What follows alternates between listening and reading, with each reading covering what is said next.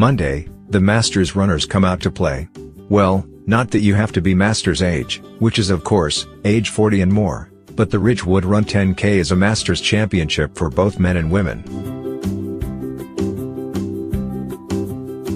The Ridgewood Run has been around for a long time, and the website makes for interesting reading when you find the course records page. More, running, our house was awash, but not a washout. Way back in 1993, local hero Joe LeMay set the course record of 29:11 when he was in the 25 to 29 age division. That would put LeMay now in the M50 division if he were to race Monday.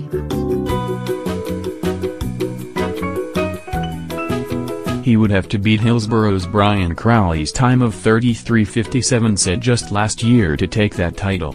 Reno Sturridge of Rockaway set the M60 age division course record of 38:28 in 2016.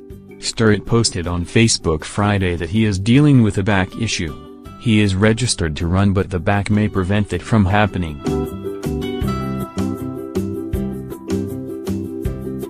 Some of the age division records were set some time ago, like those of Austin Newman of Westfield, who ran a 46:32 in the M75 division, or Dudley Healy of Chatham, whose record of 51:16 in the M80 has stood for quite some time.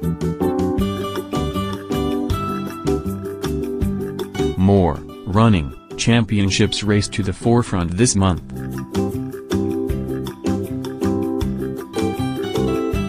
But 89-year-old Nathaniel Finestone's M85 record time of 1:10 and 26 seconds was set in 2014, and Finestone of Mountainside is still competing and will be running on Monday. Misa Damora of Ridgewood set the W50 record in 2016 of 38:43, and Lisa Swain of Fairlawn set the W55 of 43:38 in 2014. Emma Dyson of Princeton set the W80 record of 1:05 and 20 seconds in 2017. Both Dyson and Tamora are listed as registered for the race Monday. The Ridgewood Run is actually an all-morning event, with a 5K following the 10K, which is then followed by elite road miles.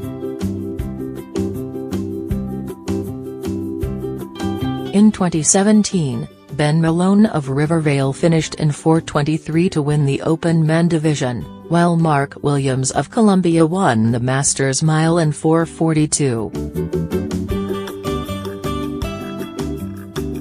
Rolanda Bell of Laurelton, New York, won the Open Women's Mile in 5:05.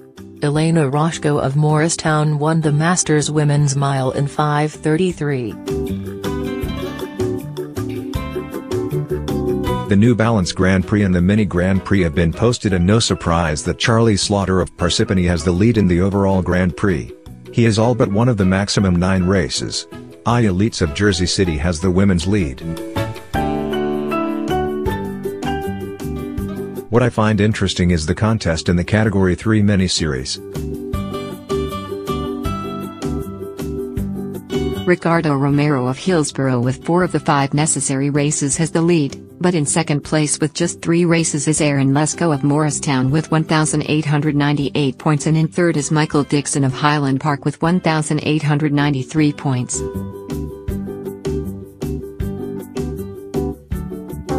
Lesko beat Dixon in the 2 distance races that they both competed in, and both have the maximum 500 points in a non-championship race.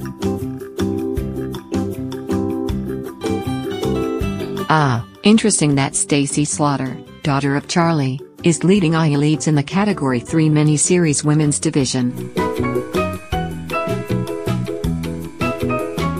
In the Category 1 mini-series, Rob Albano of Mawa has a so far perfect score of 3,700 with 7 of the maximum 8 races. Yes, he has won every race in that category that he entered. Elena Roshko has a similar record. She has won 4 out of 5 races and will easily move from second to first with just 3 more Category 1 races. What is interesting about these mini division series is that the top 3 people in the overall New Balance Grand Prix are removed at season's end from the mini series results for awards. If Roshko, for example, places in the top 3 in the New Balance series, she will disappear from the minis.